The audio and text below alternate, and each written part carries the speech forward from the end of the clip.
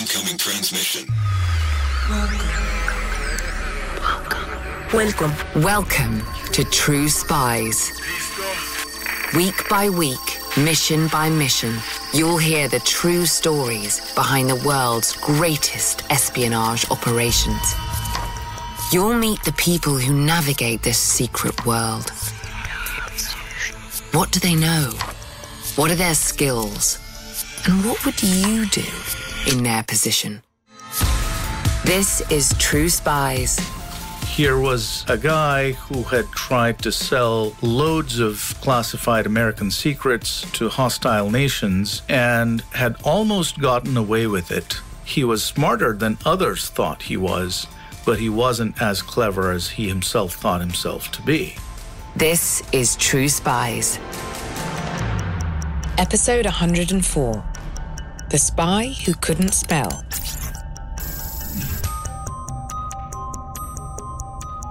A white, middle-aged man is walking through Pocahontas State Park in Virginia with a bulging rucksack on his back.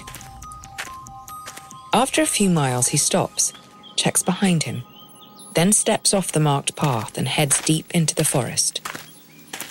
From his rucksack, he removes what looks like a full rubbish bag smothered in duct tape and a shovel. Whilst he digs, Brian imagines that the next time he visits this spot to retrieve his buried treasure, he'll be $13 million better off. This bag doesn't contain stolen jewels or even gold. It contains documents, hundreds of documents, segregated neatly into little Tupperware boxes. These containers are full of American state secrets. To finish, he hammers a nail into the tree closest to the fresh burial mound. Satisfied, he walks back in the direction of the path, leaving highly classified documents which could leave the United States extremely vulnerable to its enemies, just lying there in the Virginian dirt. This is the story of how one man set out to commit an enormous act of betrayal against his country and almost got away with it. His name is Brian Regan. He's currently languishing in an American prison, with no hope of parole and strictly prohibited from speaking to anyone in the outside world, except his close family. So how do we know so much about his crimes? Hi, my name is Udijit Bhattacharjee. I'm a contributing writer at National Geographic and the author of The Spy Who Couldn't Spell, which is the story of the Brian Regan espionage case. Several years after Brian Regan was sentenced to a lifetime behind bars, Udijit was invited to speak with an FBI cryptanalyst called Daniel Olson. He had worked on breaking the codes of prison gangs, exchanging letters with one another, and things like that. But right at the end of his presentation, he talked about an espionage case that he had done some code breaking for. And I was immediately hooked, and that case turned out to be the Brian Regan espionage case. And what really interested me about this case was, at the time, just the sheer sort of ingenuity of how this would-be spy had stolen and then hidden all of these classified secrets. I knew that I had a character that I would probably never have access to. I tried my best going through various government agencies to try and establish contact with Brian Regan, but since Brian Regan had committed an egregious crime, the terms of his incarceration were extremely strict, and he wasn't allowed to contact anybody outside of his family. So it became clear to me that I would perhaps never have any access to him, no possibility of doing interviews with him. So how do you go about chronicling the crimes of an individual you can't communicate with? You track down the person who caught them, of course. Enter Stephen Carr. He knew everything about this case. He had given this case several years of his life, and I was fortunate in that Steve Carr and I developed a friendship as I sort of went along reporting the story. Steve Carr was really an extraordinarily kind and compassionate man. His idea of patriotism was being of service to the country, and that is what had drawn him to the military. That is what drew him into a career in law enforcement. And so he was really the antithesis of Brian Regan. Prior to leading the Brian Regan investigation, Steve Carr was pretty much a poster boy FBI agent. Patriotic with an immense sense of duty, meticulous, and praying for a chance to lead a high-stakes mission. Be careful what you wish for. It's December 2000. An FBI special agent, Stephen Carr, sits at his desk in Washington. He begins to open a FedEx parcel that's been mailed over from the New York office. He has no idea what's inside. Some 20 or 25 sheets had been mailed to the New York office by an anonymous sender, and it contained a coded letter that was several pages long, and it contained a code book, and it contained instructions for how to use the code book to decode this letter. And what this letter said was that the sender was a veteran member of the intelligence community who had in his possession hundreds and thousands of pages of classified material that he was willing to sell for the right price. Willing to sell to the Libyan government for $13 million, to be exact. These envelopes had originally arrived at a Libyan embassy and been intercepted by a friendly source who recognized immediately the potency of what they contained. Each of these, the coded letter, a bundle of 19 classified documents, and 2 sets of code sheets designed to help someone decode the letter, were sent in 3 separate envelopes. And so the person sending it was well-versed in what's known as ComSec, or communication security, that if any one of these 3 letters had been intercepted by itself, that one interception would not have posed any threat to the sender. The code sheets consisted of a list of ciphers, a method of transforming letters into numbers to conceal meaning, and a list of brevity codes, encoded abbreviations for words. For example, the letters KJ could stand for association, or YF could mean confirmed. So KJYF would translate to association confirmed. And the smoking gun? As Steve Carr rifled through the pages, he found a short extract of the letter, decoded by his colleagues in New York. I am willing to commit espionage against the United States by providing your country with highly classified information. I have top secret clearance and have access to documents of all of the U.S. intelligence agencies.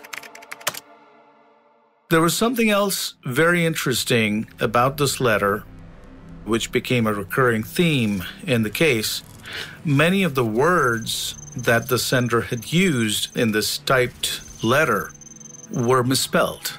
Like the word disgraced or the word espionage. And so that was a clue that perhaps the sender was dyslexic, and moreover, that the sender hadn't taken, due care while drafting this letter, basically had gone through all of this trouble to observe communication security, but hadn't run a basic spell check on the letter that he had sent. And so began the hunt for the spy that couldn't spell. The first American to face the death penalty for attempted espionage against his own country, and the man investigators would come to know as Mr. 80%. And this analyst described it to me as, here was a guy who would be sort of 80% brilliant and then would do something all of a sudden unexpectedly that was incredibly stupid. Poor spelling or not, Steve Carr immediately recognized that they needed to locate Mr. 80%, and fast. One of the documents included in the original bundle was the table of contents from the Joint Tactical Exploitation of National Systems Manual, which was designed to aid a US warfighter in taking advantage of the enemy's satellites and other intel-gathering technologies. And if the spy had access to this, who knew what other highly classified material they had managed to steal? This was just code red for Steve Carr and his colleagues in the counterintelligence unit, because rarely do you come across such a blatant offer to sell secrets. There was no time to lose. The next thing they did was they started to do surveillance on libraries around the Washington, D.C. area, because they had figured out that whoever had sent this letter was a prolific user of public libraries and was probably using the computer terminals at these libraries in order to do searches and sort of prepare the whole espionage plan. Finally, the breakthrough actually came from the contents of the letter itself, because along with the letter, the sender had included a few classified sheets downloaded from IntelLink, which is the intelligence community's intranet. And I think one or two of these sheets appeared with a part of the header and the footer printed out, along with the rest of the material that had been downloaded. And from reconstructing that header and footer, these analysts and agents were able to figure out that these were pages that had been accessed at a particular time, on a particular date. And then they started looking through the servers to see who might have accessed those particular pages from IntelLink on that particular day. With this new information, they could narrow down their search considerably. Steve was able to instruct the National Security Agency to pinpoint which computers had been used to view that document on IntelLink on that particular date. 2 hits came from the NRO, the National Reconnaissance Office. Meanwhile, staff there had been identifying possible suspects from their own NRO personnel files. Working with a CIA psychiatrist, and based on Steve's interpretation of the coded letter, they believed they had zoned in on a suspect. Picture a high-stakes game of Guess Who, but this time the questions are not, are they wearing a hat? Do they wear glasses? It's more, are they nearing retirement age? Have they had previous financial issues? And, crucially, how is their spelling? They saw a lot of spelling mistakes in letters that this person had sent, and that was another sort of bit of confirmation that they were most likely looking at the right person. They referred to this suspect, whom we now know to be Brian Regan, as Cast Lead. Along with his dyslexia, Cast Lead had also been a signals analyst, had some basic cryptology training, and had recently retired, but would still have been working at the National Reconnaissance Office on the date the document was accessed. Lo and behold, when they looked into the staff who had access to the 2 NRO computer suites in question, Cast Lead, aka Brian Regan, was the common denominator. But at this stage, in spring 2001, there is much that the investigators still do not know. Primarily, what exactly has been stolen? Where have the stolen documents been hidden? And which other hostile governments has Cast Lead attempted to auction off US secrets to? Fast forward to 2008, and by poring over the case files and interviews collected by Steve Carr and his colleagues, UDIGIT was able to map out Brian's activities from 1999 to the moment he was arrested in 2001. He printed out just tons and tons of classified secrets, and he was able to stack up these printouts, put them inside his gym bag at the end of the workday, and then just walk out every day with hundreds of printouts of top secret, sensitive, classified material. And nobody at the National Reconnaissance Office, nobody thought to stop him or check his bag even once. So that was surprising to me. There was another moment when Brian Regan had gone out of town on assignment, and at the NRO, there was a crew that was coming around and collecting furniture, chairs, tables, desks that were not really in use. And there was this cabinet that they took away. And when they opened it, there were these stacks of printouts stored inside the cabinet. And instead of talking to security, these guys simply returned these papers to Brian Regan. And Brian Regan continued to steal more and more classified materials. Since the autumn of 1999, having smuggled the classified papers and CD-ROMs home, Brian had sorted them into piles pertaining to each country. He stored them in Tupperware boxes in the basement of his house. He planned on burying these boxes in national parks, coding their coordinates so that only he could retrieve them when an enemy government, and for Brian it didn't really matter which, had paid him sufficiently for the contents. In the summer of 2000, when his family were out of town, Brian travelled to Pocahontas and Patapsco National Parks. Equipped with a shovel, he walked deep into the woodland and buried the packages he'd bundled in rubbish bags. He buried 19 bundles of documents in total. You'd think that the government would have better ways of protecting these secrets, but that wasn't the case. He'd been stealing these secrets for almost a year and had gone undetected. How?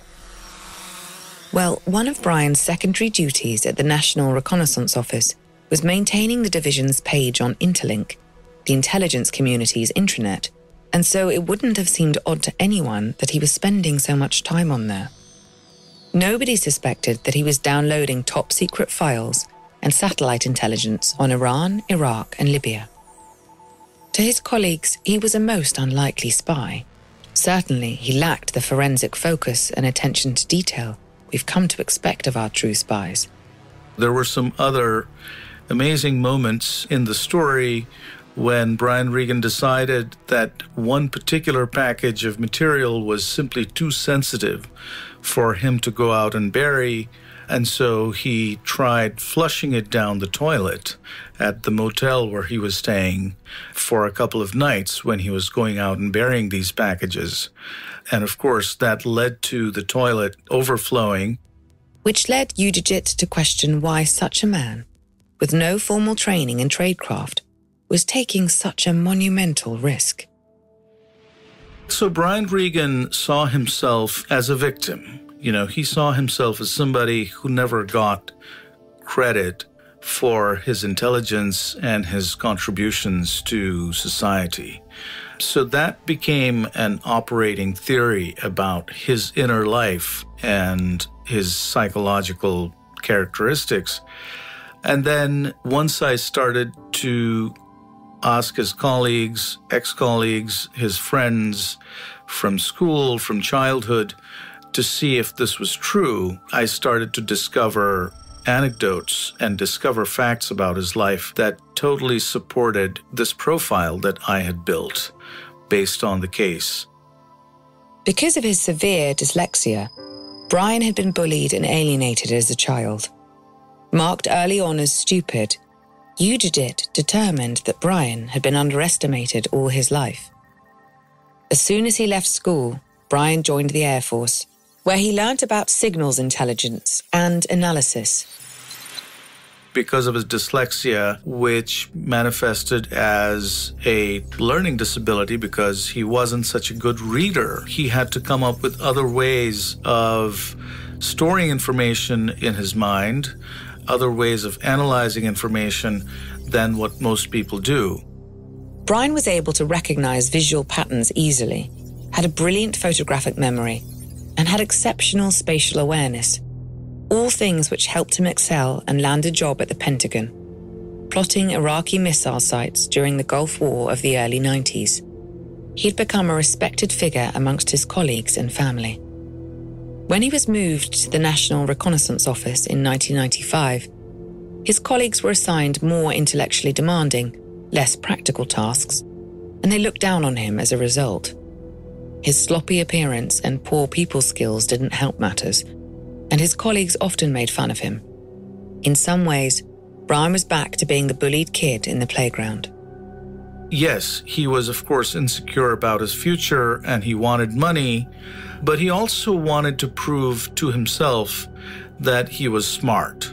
Because of this humiliation that he had suffered all his life, he felt that he wasn't respected enough. And so there was, in Brian Regan's mind, there was this feeling that he would show the world just how smart he was.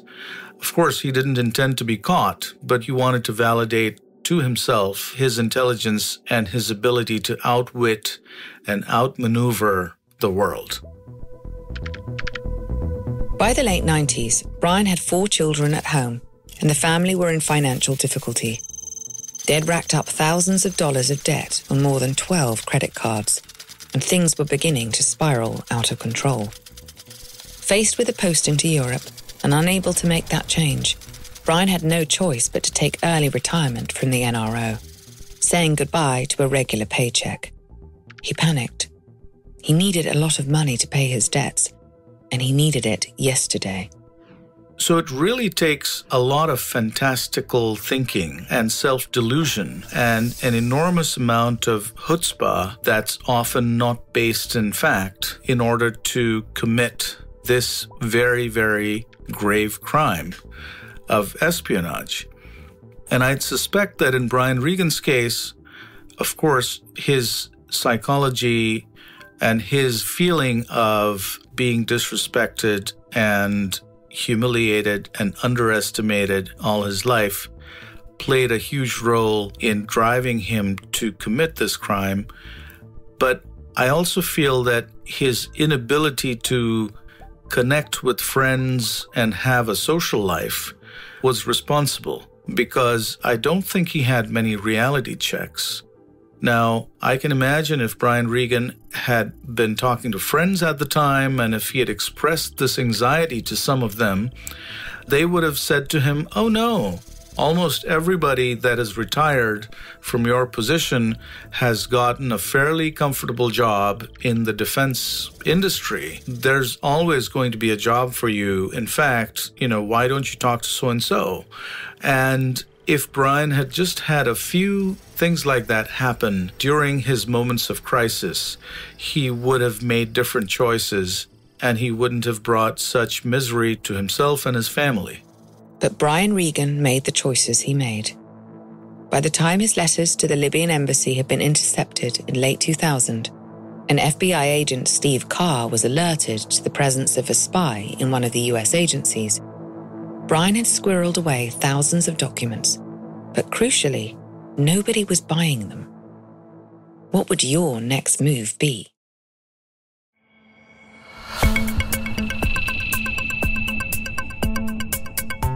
Late in the spring of 2001, the FBI are in the dark about many of the intricacies of Brian's activities, but it's clear they need to catch him before he tries his luck again with any other enemy states. It turns out that surveillance isn't quite as simple as we imagine it to be, from having watched movies and dramas on TV, because you still have to maintain a certain distance from the subject. The FBI couldn't risk letting Brian Regan become aware that he was being surveilled, and so he was able to shake them off here and there. As you'll know by now, real clandestine work is often less about smash and grab and more about wait and see. And so they waited and watched and hoped that Mr. 80% stayed true to form. And so there were agents sort of posted close to his house, tailing him as he drove to work and so on. But Early on in the investigation, there's this one moment when agents watch him go into a public library, and the agents sort of follow him into the library, and one of the agents is kind of pretending to read a newspaper. Another one is kind of pretending to read a book. As they're watching him, Brian Regan goes and sits down in front of a computer terminal, and he does a bunch of searches. And then, of course, the agents can't get too close to see what he's looking at on the screen. And so they wait, and then Brian Regan finally sort of finishes up his internet session, gets up, and walks out. And the agents go and, they grab that seat to see what he's been looking at, and lo and behold, they find that Brian Regan hasn't closed his browser window. That's like espionage 101, and he's failed to do that. So the agents are simply able to recover his entire internet browsing history by clicking the back button, back, and they're able to reconstruct his whole search history. And it turns out he was searching for addresses of Iraqi and Libyan embassies in Europe at this public library terminal. So that helped to confirm that Brian Regan was actively sort of in the process of trying to sell information, because clearly he was looking for these addresses because he intended to go there. Brian Regan did, in fact, succeed in leaving the country. You heard that right. A man who the FBI believed could be trying to sell classified information to hostile foreign states was able to leave the country whilst under surveillance. Unfortunately, the FBI kind of found out about him preparing to leave quite late, so they weren't able to adequately prepare to watch him the whole time. There are also some legal complications to doing surveillance as an American agency overseas. Fortunately, the FBI had some idea where he was going, because Brian had left a map of Switzerland behind on the subway. Unbelievably, he'd ripped out the section which encompassed the city of Bern, and in effect left a trail of breadcrumbs for the Bureau. As it was later on discovered, Brian Regan did in fact visit the Libyan embassy in Bern, Switzerland. He in fact made contact with Libyan intelligence there, but because he wasn't savvy about how to establish this relationship, he wasn't taken seriously by Libyan intelligence, and they threw him out of the embassy. The fact that he had no knowledge of tradecraft, that he had no knowledge of how actual real spies operate, how they establish communications with another government, another intelligence service. He'd sort of keenly studied some espionage cases. In fact, that's what he was doing on IntelLink. Later on, agents discovered from going through the history of his searches, they saw that Brian Regan had actually been studying up on a number of espionage cases, including the Robert Hansen case, which was unfolding right when the FBI started to track Brian Regan. So that was perhaps a stroke of good luck for the FBI. Steve Carr, the special agent leading the FBI investigation, realizes that they need a new plan. He comes up with one, but it's bold. Very bold. So by the summer of 2001, investigators knew for sure that Brian Regan was the traitor who had sent that offer to commit espionage to the Libyan consulate. And so they could have just swooped down and arrested him, but then they might not have been able to prove the case against him, and they really wanted to prosecute Brian Regan. And so they needed to collect more evidence. And at this point, Brian Regan had already retired from the NRO, but he was looking to return to the NRO as a contractor, and he was waiting for his security clearance to be reinstated so that he could join this company. So Steve drops in on the director of the National Reconnaissance Office, Keith Hall, and says, "Look, we know that this guy has stolen tons of classified information from your agency, and he has hidden it somewhere. We don't know where. And he's trying to sell it to Libya, to Iraq. So the only way to do that is to let him come back to the NRO, because we are confident that he's going to try and steal more information. And that way, we'll be able to catch him red-handed in the act of committing espionage. And so Keith Hall thought about this. Many of his advisors in the senior management of the NRO said, no way, you can't let a traitor back in to our building. I mean, that's a huge risk. We can't do that. But Keith Hall understood that without doing this, without cooperating with the FBI, there was perhaps no way of really figuring out what Brian Regan had taken and undoing the damage that he had probably done. And so Keith Hall, much to Steve Carr's relief, agreed with this plan and said, you have a limited few months within which to conclude this case. And he approved reinstating Brian Regan's clearance. Brian Regan came back to work at the NRO and immediately started to download information that he wasn't supposed to download. Brian had been thrown a life vest. His debts were now threatening to drown him completely. And here was another chance to spirit away a cache of documents for an even bigger target. He set his sights on China. All Steve and his colleagues could do was sit and watch while this wannabe spy stole classified state secrets.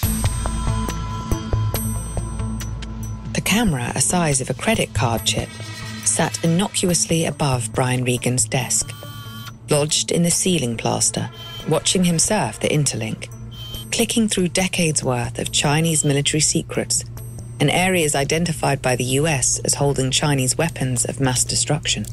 The FBI was watching him, constantly monitoring his every keystroke at his workstation. They could record his every move. So that's how they collected the last bits of evidence that they needed in order to arrest Brian Regan. The surveillance team watched him scribble down notes before attempting to destroy them in the department's burn bag. The notes were retrieved and related directly to the coordinates of the images Brian had perused. Within a couple of weeks, Regan put in a holiday request. He said that he was taking his family on vacation to Orlando. The FBI could see that he had in fact booked a flight for one to Frankfurt. No Mickey Mouse in sight. Steve Carr knew they had to detain him before he boarded the plane. On August the 23rd, 2001, the net finally closed in on Regan. Brian was simply too adamant to accept that he had no way out of being convicted, and he always thought that he was smarter than the rest, whereas, the fact was that he wasn't quite as smart as he thought he was. Brian was convinced that he had done enough to cover his tracks, and indeed at the time of his trial in spring 2003, the prosecutors still didn't know how exactly he'd smuggled the secrets out of the NRO, where he'd hidden them, and how many he had in his possession. They estimated around 8,000 documents, but Brian knew it was nearer to 20,000. Despite facing the death penalty, he refused to put in a guilty plea. Instead, Brian set about smuggling letters out of prison, instructing his wife, Annette, on ways to help strengthen his defense, and ultimately earning her a charge for perverting the course of justice.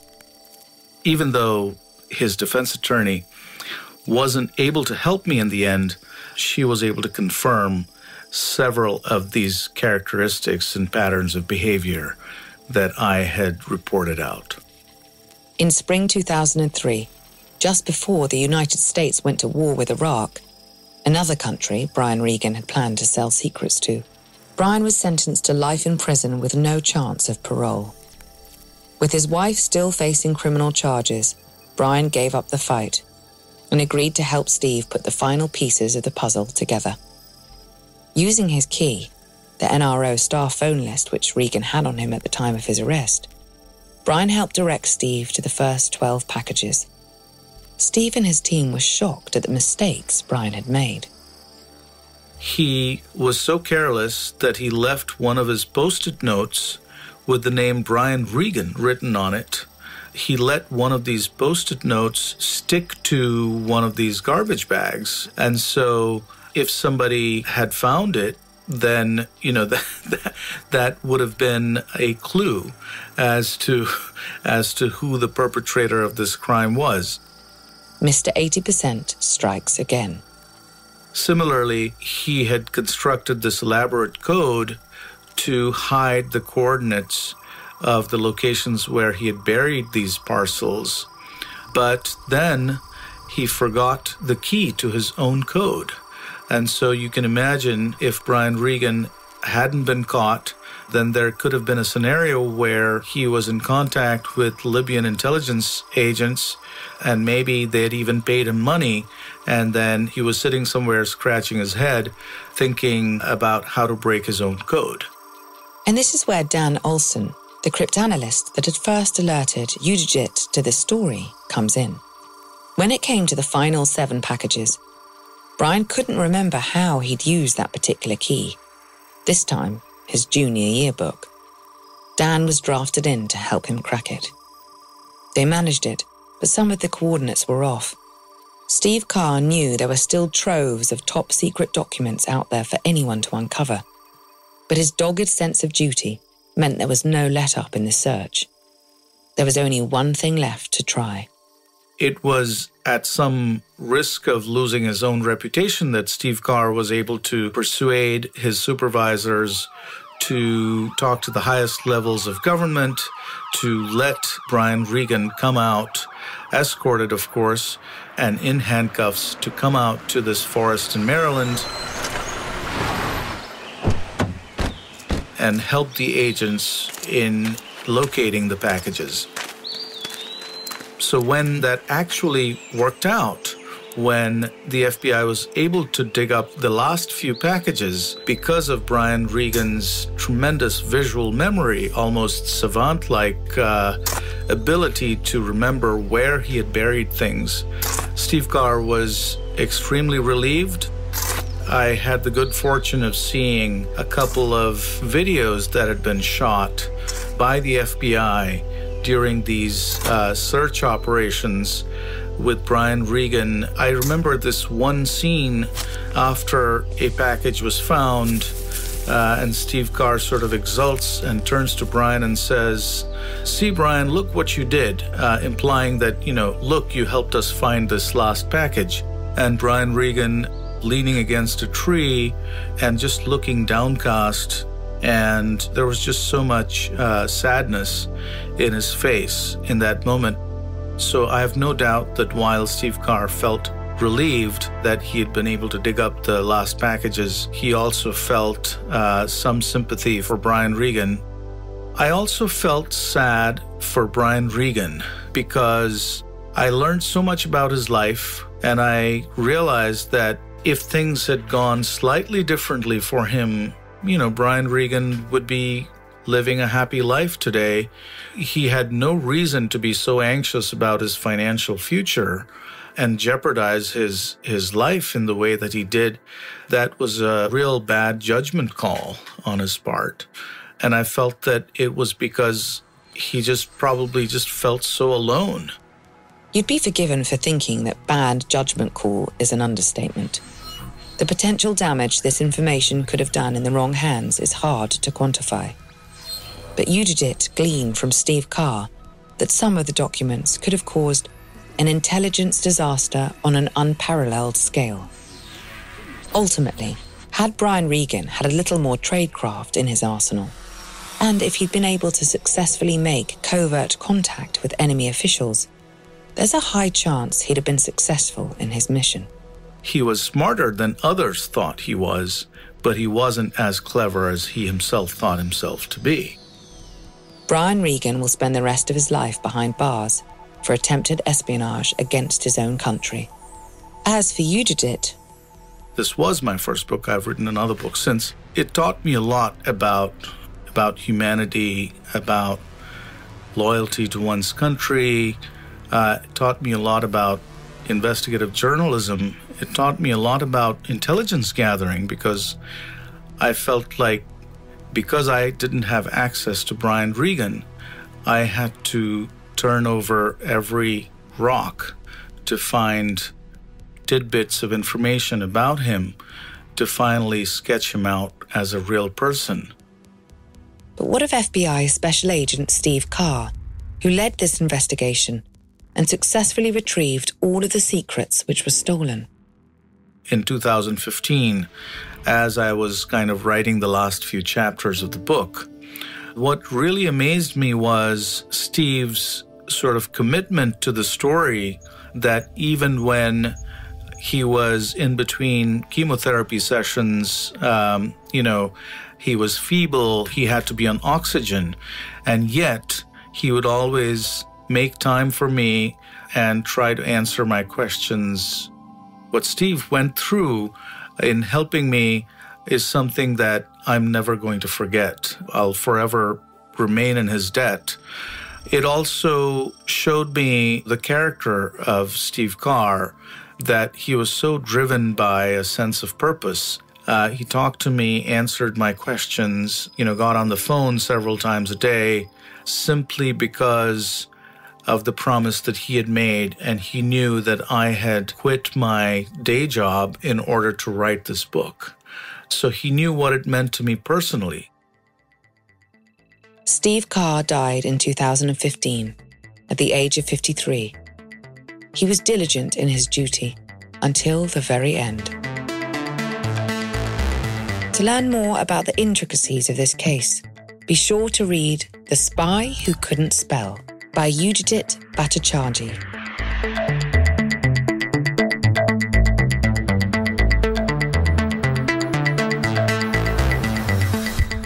I'm Vanessa Kirby. Here's a taste of next week's ride-along with True Spies.